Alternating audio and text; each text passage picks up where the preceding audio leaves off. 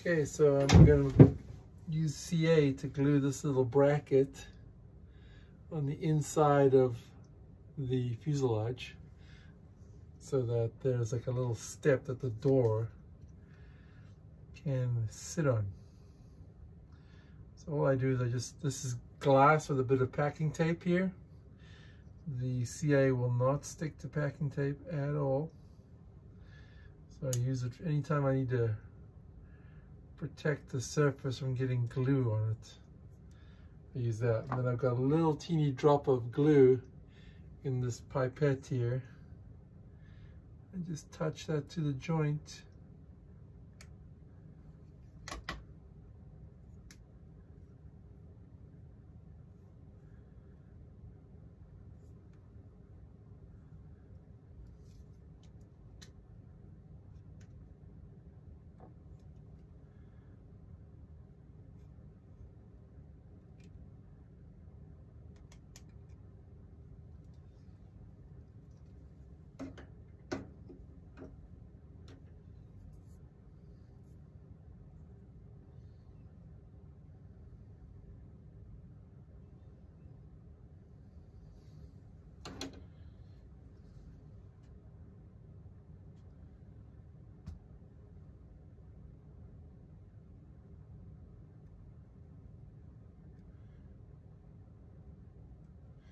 Basically, I can just set that in the corner and run it all along, and there you go.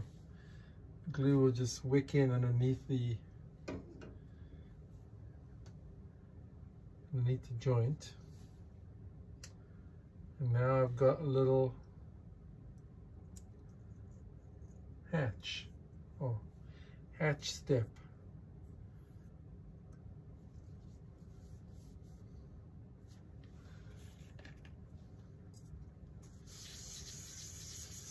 A little bit of fine sandpaper and just sand that.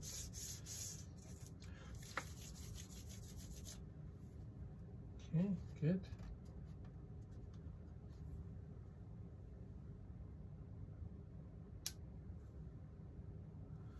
Just using a sharp carbon edge to scrape away any excess glue while it's still kind of soft.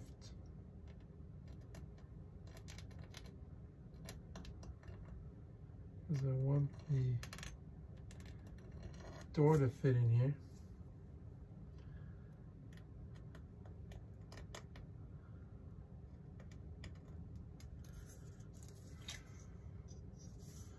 There you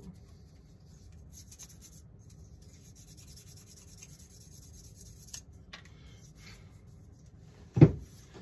See, now you can see there's like a little step. That little thing has been glued in there, that little bracket to make a step so that the door can sit flush in the fuselage. See, I need to scrape a little bit more to make sure it really gets flush.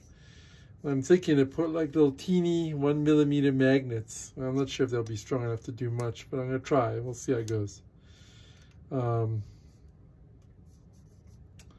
Yeah, worst case, just a little strip of tape and the door can be flipped up. Or I can just enlarge these holes and go to 2mm magnets, which I think would probably be strong enough. You can see, there you go, that's the door. Oops, just fell out. Oh, there it is. There we go.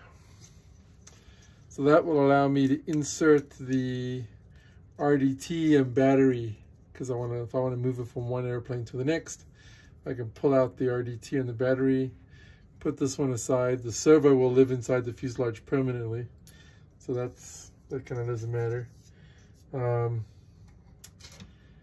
so the next step will be to see if I can glue the little magnets in and see how they work.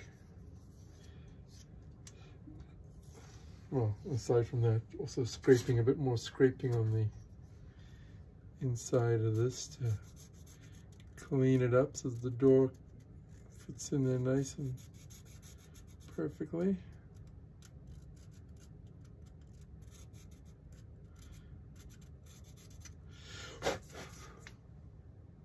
Okay.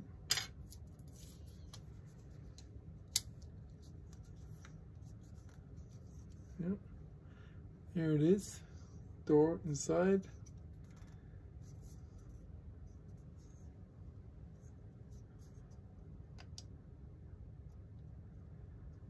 Alrighty.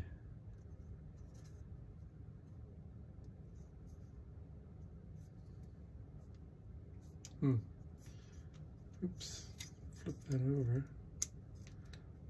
There we go. Okay. Alright, let's put the magnets in and see what happens. The way I do this, again, same procedure.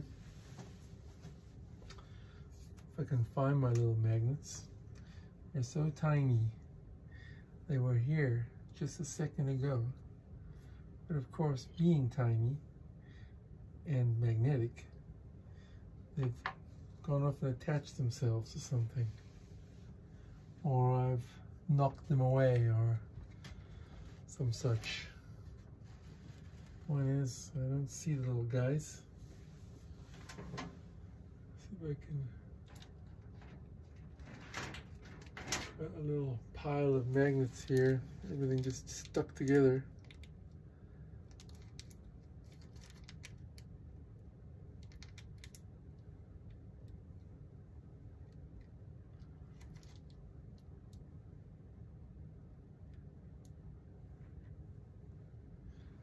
Yeah, these are so tiny.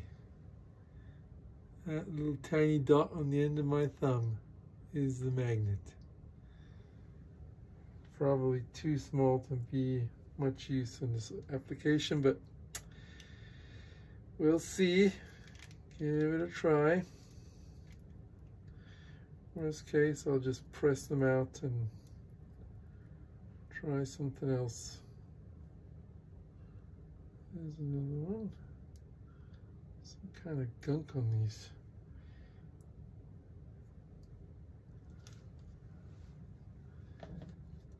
Set that over there.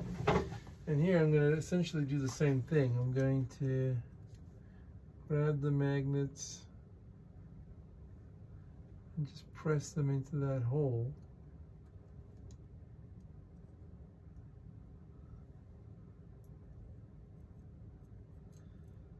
Little holes in the bracket, basically, and then each little hole is going to get like its own tiny drop of CA.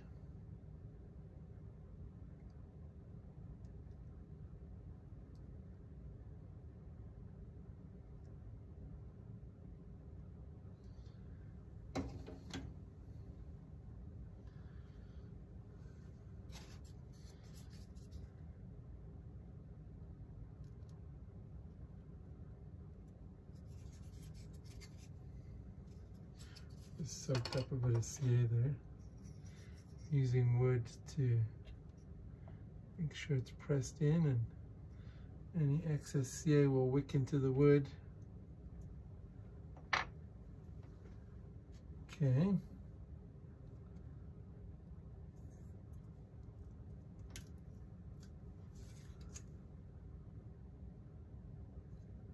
Okay, so each door has got a